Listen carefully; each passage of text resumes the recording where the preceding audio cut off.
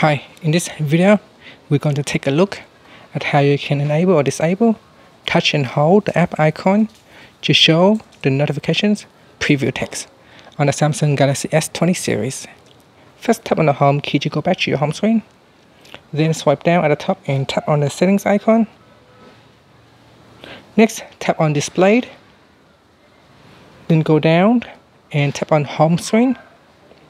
Next, tap on app icon badges on the left hand side panel here, and then tap on notifications on app icon switch to turn it on or off. Now if this turn on, we can tap and hold onto the app to view the notifications. And here if I switch it off,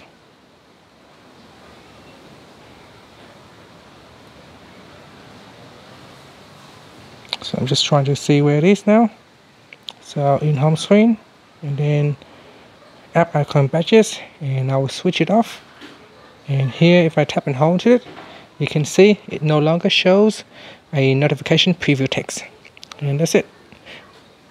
And that is the difference between turning it on and turning it off. The option right there. Thank you for watching this video. Please subscribe to my channel for more videos.